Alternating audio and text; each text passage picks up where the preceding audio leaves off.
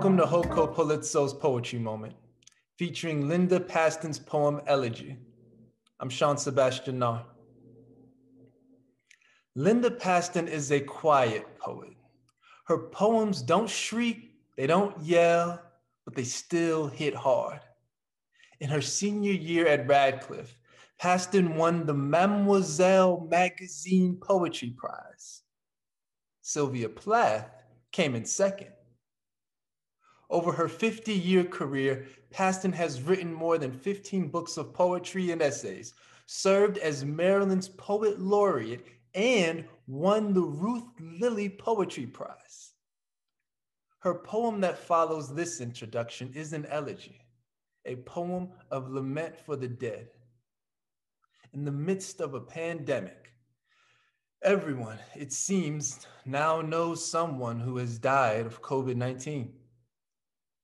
Every minute in the world, someone's mother, father, grandparent, friend, or child dies of this disease that we can't yet control. Pastan's poem recalls a moment decades ago when her mother was in a hospital, dying, and Pastan watched her struggle for life. The images in this poem focus on movement up and down. Snow falls. Flowers struggle up their stalks. The moon rises and sets. The speaker hoists herself from her bed and slides into sleep again. A mother's hospital gown, propelled by raggedy breath, lifts and falls with jagged respiration. The poem's sound is a rising and falling too, with the breath of the reader.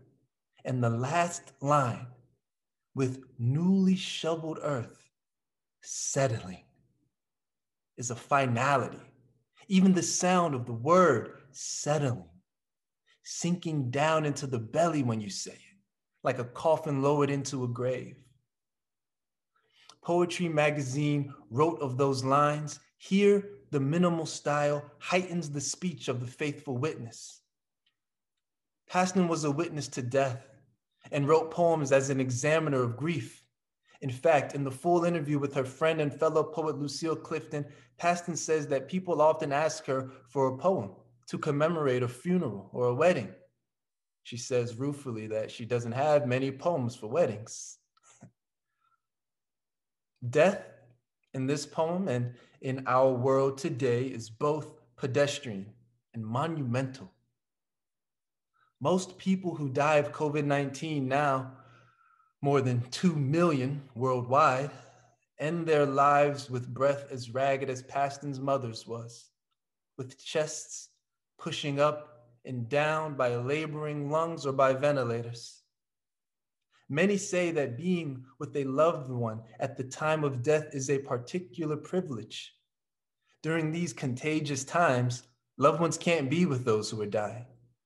Medical staff are the only witnesses and are suffering that burden. Take care. Be safe. Find some solace in poetry. And now, Elegy by Linda Pastan. Elegy. Last night, the moon lifted itself on one wing over the fields, and struggling to rise this morning like a hooked fish through watery layers of sleep, I know with what difficulty flowers must pull themselves all the way up their stems. How much easier the free fall of snow or of leaves in their season. All week, watching the hospital gown rising and falling with your raggedy breath, I dreamed not of resurrections, but of the slow, sensual slide each night into sleep, of dust or newly shoveled earth settling.